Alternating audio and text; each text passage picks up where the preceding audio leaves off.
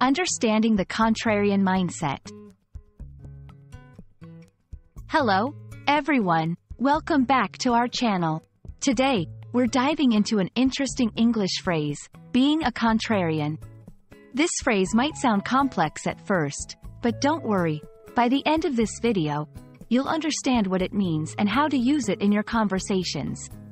So, let's get started.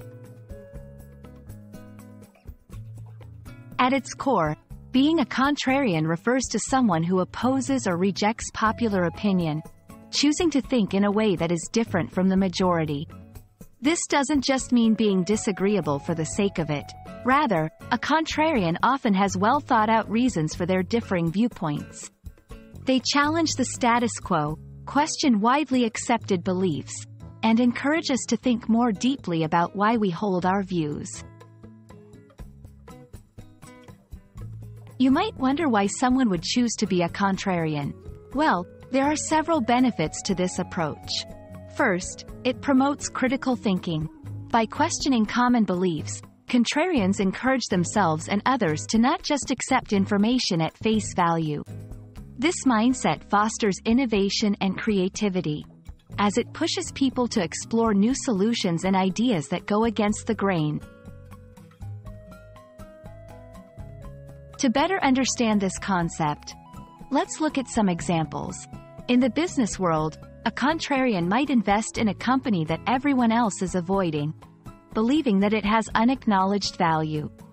In science, a researcher might explore a theory that has been dismissed by the majority of the scientific community, leading to breakthrough discoveries. These examples show how contrarian thinking can lead to success in various fields by going against the mainstream. Being a contrarian doesn't mean you have to disagree with everything or everyone. Instead, it's about being open to questioning. Here's how you can embrace this mindset. Ask why frequently. Understand the reasons behind common beliefs. Do your research. Don't accept information as truth without evidence. Be open-minded. Be willing to change your opinion based on new, convincing evidence.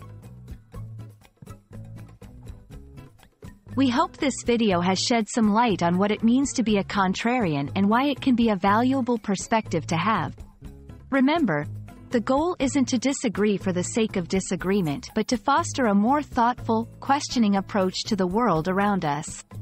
Thank you for watching, and we hope you'll bring a bit of contrarian thinking into your own life. See you in our next video.